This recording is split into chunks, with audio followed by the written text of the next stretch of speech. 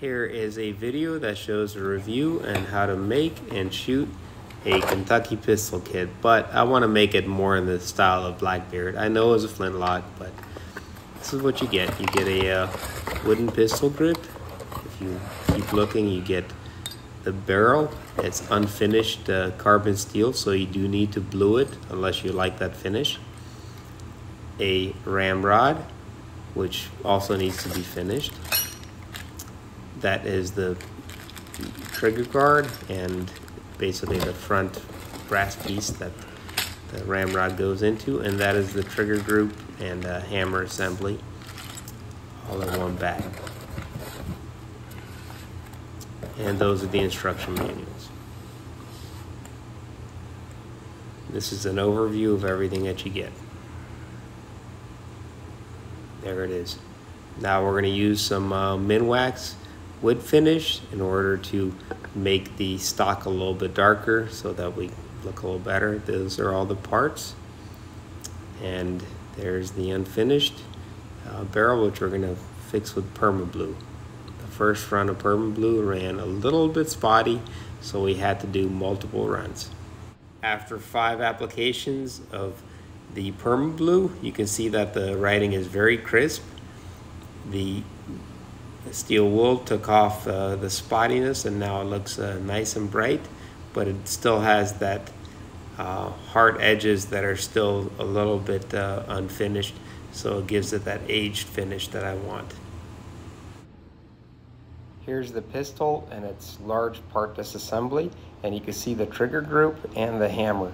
That brass piece strikes the sear in the hammer group, and that drops the hammer. Pretty simple mechanism.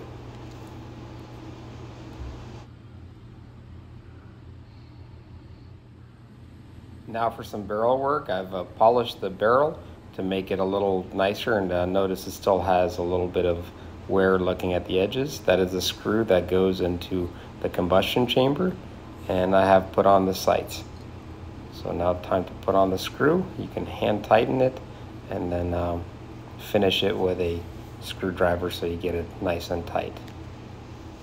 Here I've attached the 2 cleaning rod holders made of brass, and they're held in place by screws on the other side of the receiver. You need to play with the screw tension because if it's too tight, the cleaning rod will not go in.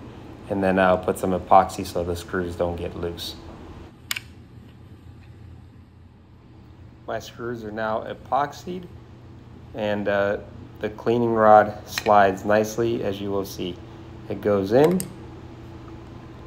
and it slides out easily. Maybe I should have made it just a tad bit tighter so it doesn't slide out accidentally.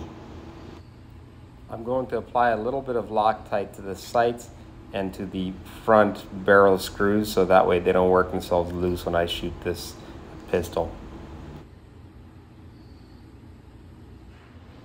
The wood receiver is a little too tight for the hammer group, so I had to resort to using a Dremel with a square bit to enlarge that opening a little bit. And now it does fit pretty well, and I had to get it into seat properly by tapping it slightly with a hammer. But now it fits pretty well. The trigger group took a lot more dremeling so that I can get it to fit flush, but now it works. And one note is that there is a screw on the opposite side of the hammer that if it's too tight, it will not drop the hammer. And actually, the hammer will not go back either. So if you do find yourself in a situation, just loosen the screw.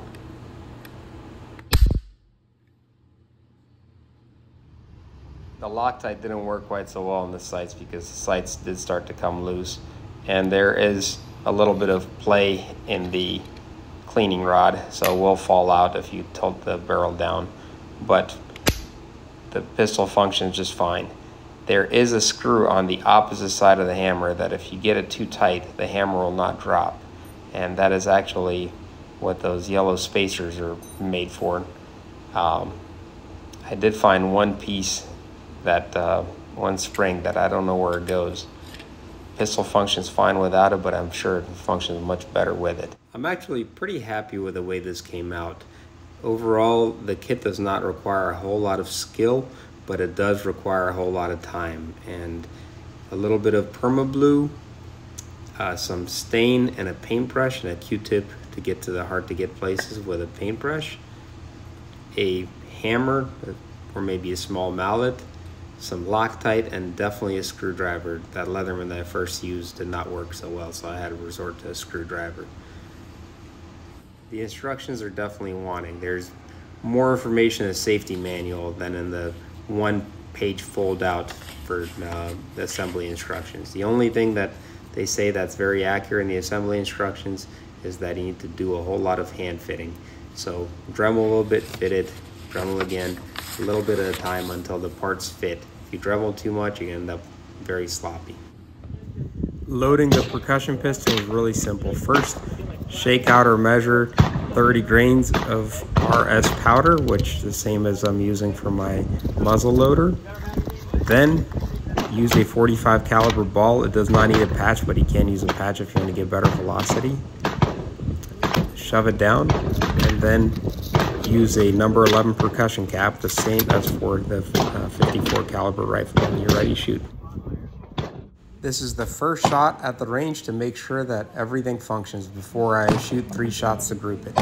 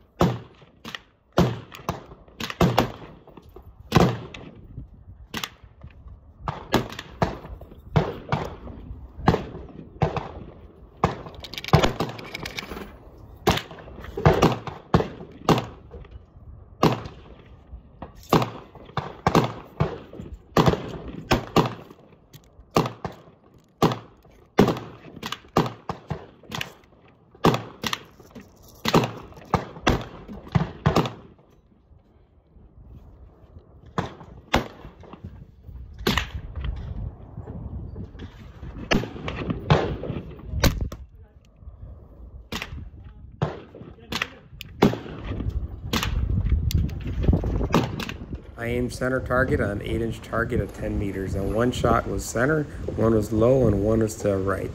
Not bad for not using wads and for an old style pistol. I noticed the rear sight is pretty loose when I was ready to clean it, which might explain the lateral spread when I shot at the range. Clean the pistol, you'll first need to take out that screw and that nipple. The screw comes out with a screwdriver. There it is out, and there's the screw. And you can see the hole that the nipple came out of right there. And that is the nipple. That is the nipple wrench right there. Also need a brush and a swab to clean out the barrel. The nipple wrench has a piece that unscrews in the back that has a thin wire that you can use to clean out the nipple. You just punch that through the nipple a bunch of times from both sides until it runs through clean with no resistance. That's what gets rid of the fouling inside the nipple. Once the nipple is clean, you need to clean the nipple hole and that hole on the side. The best way to do that is using a Q-tip, which happens to fit in there perfectly. It took me 2 Q-tips before I got a clean Q-tip coming out. Once those holes are clean, then you need to clean the barrel using a bunch of hot water. Just take it to the sink, run a whole lot of hot water through it, then run the swab, run the hot water some more, run the brush, run the swab. Do this a few times until the water comes out clear. Then run a swab with oil and reassemble. The pistol is now reassembled. The screw and the nipple are back in and everything is oiled up, and we are done. Last thing is a function check, and it works. We are done. Hope you enjoyed the video. Please like and subscribe for more similar content. Thank you. To summarize, I enjoyed this project a lot, even though there was a lot of epoxy and dremeling involved. But I like it so much, I'm thinking of doing a blunderbuss in the future. Stay tuned.